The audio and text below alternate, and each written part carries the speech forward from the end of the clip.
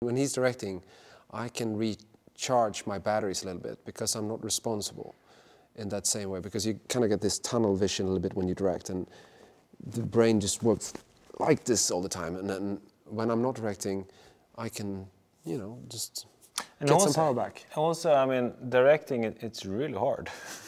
So the thing is, and when you're directing it, there's so much fire going on everywhere.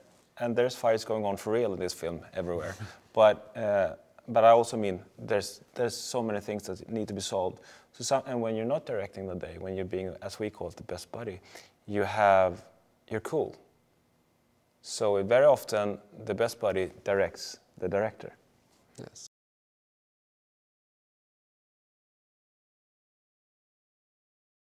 He is the result of man's experiments.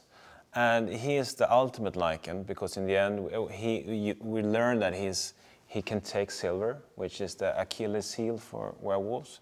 So he's pretty unstoppable. He's pretty unkillable. He's just pure, like, energy, I think. Pure animalistic energy.